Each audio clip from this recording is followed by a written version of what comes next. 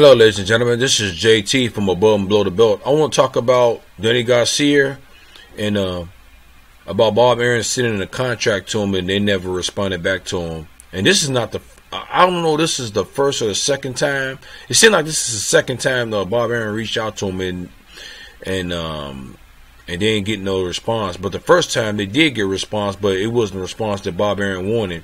It was Danny Garcia said that if it's not he said something like if Al Heyman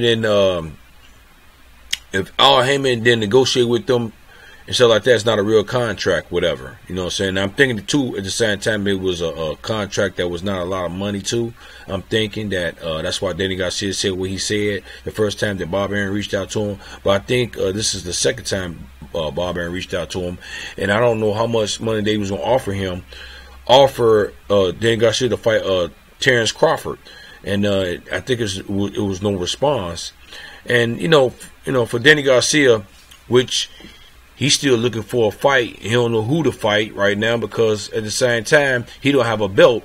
You know what I'm saying? He seemed like to me he seemed like he's in the same situation as Mikey Garcia. I mean, as in like he don't know who his next opponent gonna be, and and that he trying to wait for Sean Porter versus Errol Spence, and Mike Garcia like he's gonna look like he might not fight at 147, like he might fight at 100. The weight division under him might be 140, but that's what it seems like right now. But he is sending Mike Garcia a contract, but don't want to respond to Bob Arum sending him a contract to fight Terence Crawford. You know what I'm saying? But you want to fight a person under you. You know what I'm saying? You know what I'm saying?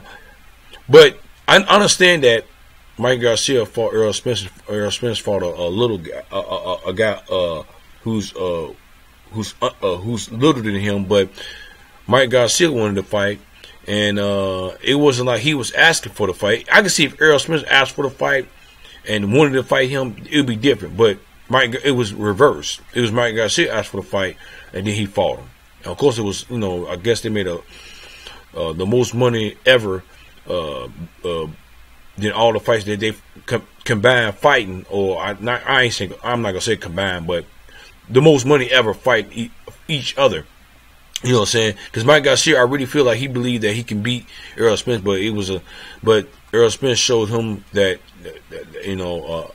that this is not what you really wanted. You know what I'm saying? And you should never took the fight. But at the same time, he took it. And I give Mike Garcia credit, but it was stupid. But this is not. I'm not to focus on Mike Garcia, but this is on Danny Garcia. But you will send Mike Garcia a contract, Danny Garcia, but you don't want to respond back to Bob Arum. But that shows you right there that that shows you right there that Danny Garcia don't want to fight Terence Crawford, and and like he don't have a belt. So I would think that fight between them two will be easily made. You know what I'm saying? I mean, I can see it was a belt involved, and he was the top person in PBC, but you're not even the top person in PBC. You looking for a fight. You should want to fight him. You know what I'm saying? But I guess he don't want to get a second, or I think a third loss, whatever, or a second or a third loss, whatever. You know what I'm saying? So I can understand that, but at the same time, man, you're gonna always be. I think he'll be relevant. You know what I'm saying? I mean, it's just being man, picky and scared and stuff like that, man. That's what it seemed like to me that what Danny Garcia is doing right now. He's being carefully what he's doing, which I don't mind that. Him fighting Mikey Garcia, that's the reason why he want to fight Mikey Garcia, because he think he could beat him. And it's a possibility he can beat Mike Garcia, but Mike Garcia didn't accept it and not responding back to his contract. So I guess what goes around comes around, or comes around goes around, whatever what they say. You know what I'm saying? So I don't know who he gonna fight to get really. I mean, the way he be flaunting on Instagram, just like Floyd Mayweather, he's all about the money. I mean, most fighters is about the money. So at the end of the day, you know what I'm saying, who you gonna fight? Danny Garcia, Sean Porter, he's he's booked. Manny Pacquiao finished fighting Keith Thurman. Keith Thurman is not gonna be fighting this time. He got his one loss, and he ain't gonna be fighting this time. He ain't gonna be fighting this year. His last fight was Manny Pacquiao right now, and Manny Pacquiao, I don't hear. I think he'll fight Manny Pacquiao. I don't know that Manny Pacquiao and Danny Garcia will get made, but that'd be a good. I think that probably be an interesting matchup, but Manny Pacquiao's not entertaining him at all. You know what I'm saying? He's not even talking about him.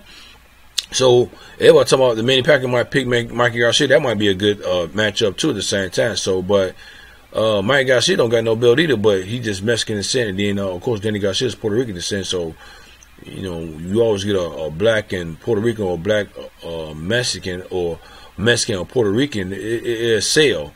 You know what I'm saying? But it depends on who the people, who's the boxers, who's the fighters at the same time. I don't care. You can get an average Puerto Rican or average black American fighter, and it depends. If you don't got a name, you ain't going to sell.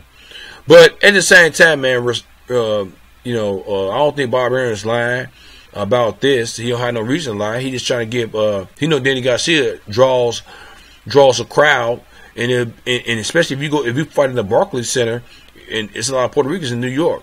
You know what I'm saying? So that definitely do better than him and Mira Khan and Victor Postal. You know what I'm saying? Fight. So that's why he wanted Danny Garcia. And Danny Garcia is still a good fighter. He's not washed up. He's not down the hill. And the two fights that he fought, it was close fights. It could have went either way. You see what I'm saying? So Keith Thurman and Sean Porter.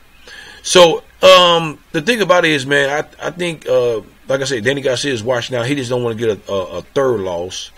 You know what I'm saying? He don't want to, you know, suffer that, and you know what I'm saying. Then he got to go extremely back in the line and stuff like that, and somewhat start all over again. You know what I'm saying? That's what loss do to you, and when you get a back-to-back loss to it on top of that. But I think, to me, it depends on how you lost to at the same time. He didn't get knocked out. He didn't get dominated. It was a close fight. So Danny Garcia is not out.